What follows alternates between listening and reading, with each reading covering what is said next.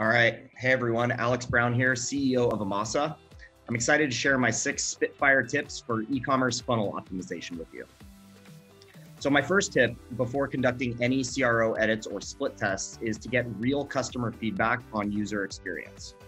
We use a tool called usertesting.com, which allows you to hire real people to go through your funnel, record their thoughts, and give undiluted feedback on their experience. My next tip is to include as many payment options as possible. This seems like a no-brainer, but I'm constantly shocked at how many people overlook this. My third tip for every e-com business in 2021 is to find a cause or a charity that you can support and to make that very prominent across your site. So this is a very easy way to boost your conversion rate and to get some social responsibility points. Next, I want you all to test your copy for readability and aim to keep it at or below an 8th grade reading level. You can use tools like Hemingway to check this.